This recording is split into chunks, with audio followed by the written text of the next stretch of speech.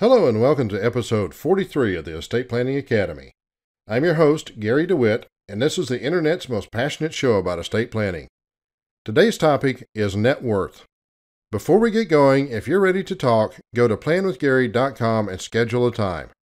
A whole lot of people never take the time to figure out their net worth, and once they do, they are often surprised by how much money and assets they really have. It's pretty easy to figure up your net worth. First, write down everything you own and what its fair market value is.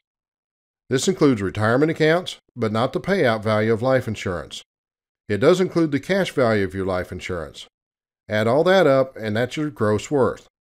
Next, write down everything you owe and add it up. This is your gross debt.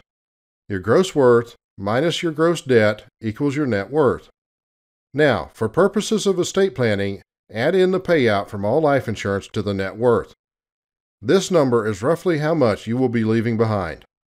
I could go into a lot more detail about how to do this. If you want more information, you can Google for balance sheet.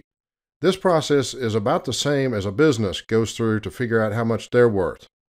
You can also schedule some time with me at planwithgary.com and I can help you figure this out too.